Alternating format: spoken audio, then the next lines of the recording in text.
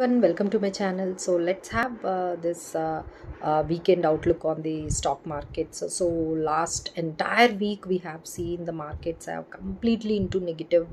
So we have seen a lot of volatility. So start from March 13th, we have a huge fall in the Nifty, as well as Sensex almost 900 points are down, and then again some recovery we have seen in 14th, and Friday again on 15th we have seen the negative, and almost markets have reached below 22,000, that is has been taken towards 21,980 level.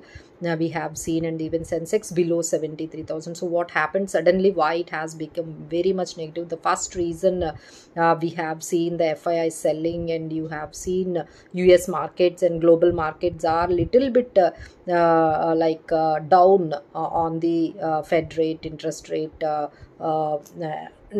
uncertainty, decision on that, and some economic data of US data is negative. So the global impact of negative that is showing on Indian markets, and our domestic front, we are seeing the stress test taken by the SEBI.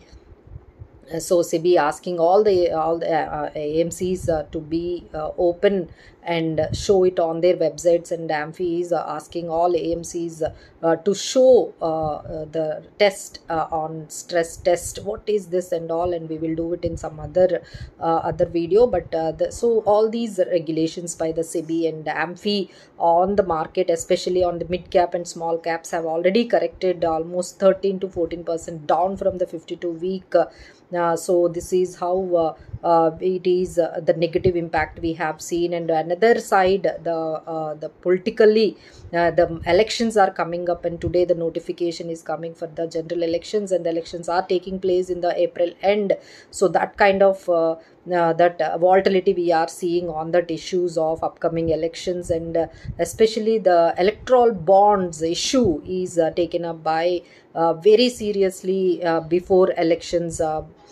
So this issue is also making little bit nervous, and this controversy is going up and up in the stock markets, and in political surroundings also. It is taking a huge importance on electoral bonds issued by the SBI. So these are all the things we are seeing.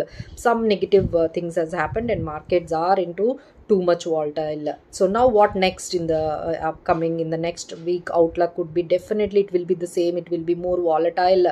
And now we are seeing 21,850 and 21,750 is the support levels right now at the Nifty. So if it is stayed, so that there is a possibility of again we can catch up, or we can recover, we can see the recovery. But if it is break 21,750, the markets have been breaking, so we can see the next level is 21,500. So on and whole, the broad range for the Nifty, we can see 21,500 to 22,500 as a resistance level. So these are the levels we can look at.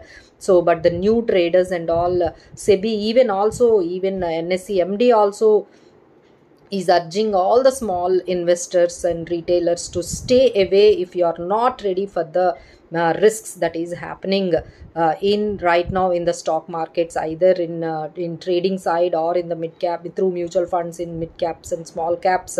Everywhere, if risks need to be taken care very seriously, because the markets have become very volatile session nowadays, making losses to the, especially to the retailers and the small investors. So be careful in the stock market for the next few weeks upcoming, due to the upcoming elections and this volatility and this controversy and the SEBI regulation. So all together we are seeing some kind of nervousness in the stock markets. Thank you so much for watching. For more updates like this, please stay tuned with us. Thank you so much.